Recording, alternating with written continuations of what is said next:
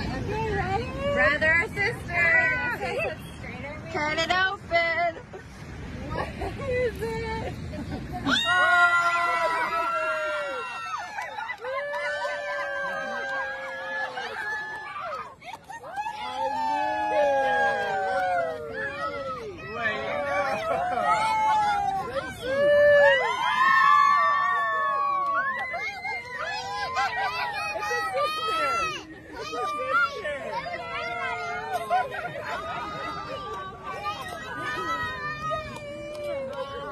Congrats, you guys. So awesome. Little girl!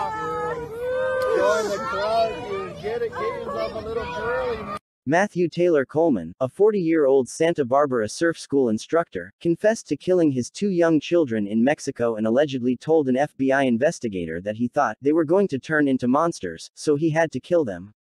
He allegedly told investigators that he shot the children with a speargun and then hid their bodies. Matthew explained that he felt enlightened by the conspiracy theories of QAnon and the Illuminati, including that he had visions that his wife possessed snake DNA and passed it on to their children. He said of the killings that he knew it was wrong, but it was the only course of action that would save the world.